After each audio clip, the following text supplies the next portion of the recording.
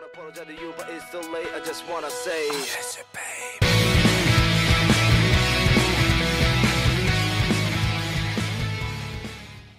Ohayou gozaimasu. Watashi no namae Doice.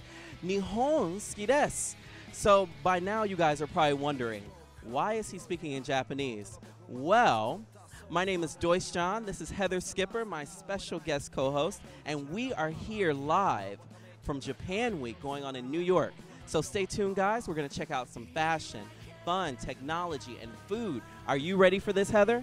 Of course I'm ready. It's Japan Week. Woo! Awesome. So stay tuned, guys, and let's get it.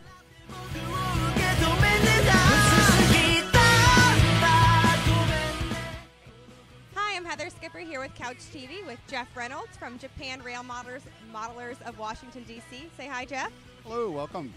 We have some model trains here on display at Japan Week from the Rail Modelers of Washington, D.C. It is a mouthful. We have all of these beautiful miniature trains right over here, and Jeff's going to tell us some more about that. Well, we model Japanese trains, and we specialize in it, and we'd like to show a lot of the different scenes that you can see from Japan. There's many interesting things in Japan because trains go everywhere in Japan. It's not like here where they're kind of out in the boonies and you don't really see much. In Japan, they're right next to your house. You're everywhere and mixed in, so it's a lot more fun. Plus, they have a big variety of trains. If you see the trains that are running on the layout right now, they all look very different. If you look at the trains you see around the U.S., they all look pretty much the same. So a lot of us get into this because we love the variety. We like to have a variety of scenes. And if you go down the layout here, you can see it goes from having an old town over here with a festival into a big city street over here with a cherry blossom park. On the other side of the layout is an old town down here, a container yard for freight.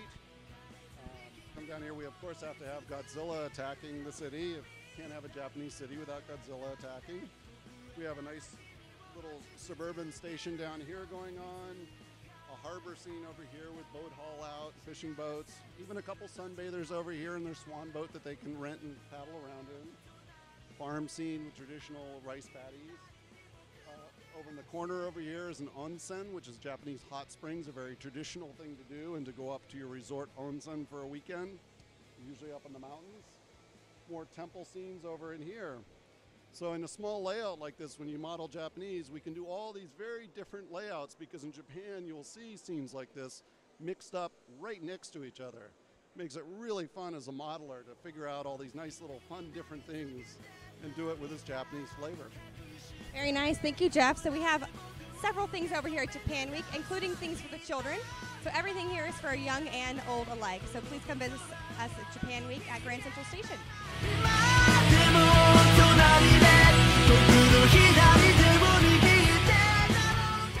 Hey guys, Doice John here, and I am here with Yuki, who is from the Tourism Board of Japan. Yuki, we have seen such amazing things here at Japan Week. How would someone schedule a trip to come to Japan? How to schedule to come to Japan? Well, the best season is maybe the spring because you can enjoy cherry blossoms. Or if you come to Japan in autumn, then you can enjoy autumn color.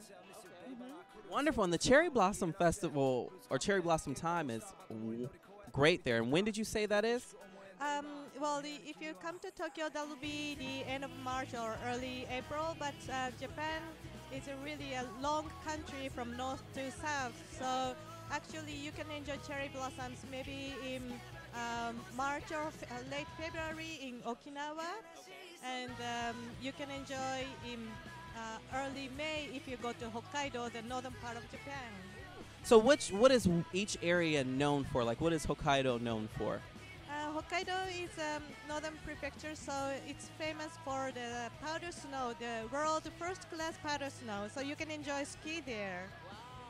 And Yuki actually means snow in Japanese, right? That's right. I was born in Hokkaido. Awesome. So do you get a chance to go skiing and live it up or anything like that?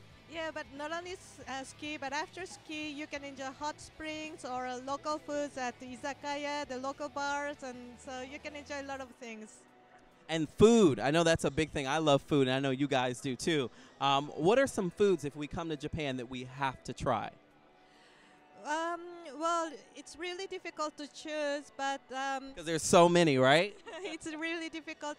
But probably, for example, many people in New York know about ramen. I think ramen noodle is very popular in New York. But actually, if you go to Japan, you can enjoy ramen half the price of New York. Yes. Half price is never a bad thing. Well, I want to just thank you so much, Yuki. And do you guys have a website that our viewers could go to? Sure. Our website is japantravelinfo.com. So you can have lots of information about Japan there. Wonderful. So again, guys, that's japantraveling.com. And thank you again, Yuki. And let's see what's next.